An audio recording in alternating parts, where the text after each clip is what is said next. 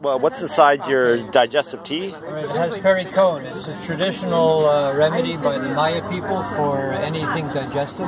Pericone, I haven't heard of that herb. You can't buy it around, can you? No, you can't buy it. And it does everything. When you have problems in digestion, you have to do lots of different things. You have to clean out the toxins. You have to use a tonic to build up your digestive organs. So pericone has all the different properties. You need to cut the gas. You need a tranquilizing. How is it spelled? Pericone. C-O-N-E. Okay, pericone. Okay. It's in the Tagetes family, but it also has mugwort, which is a really potent parasitical, and it has a bit of turmeric and ginger in it, and it has catnip, which is a tranquilizer that works on your digestion. So do you know what H. pylori is? It's a bacteria that gets in people's stomach who end up with ulcers, right?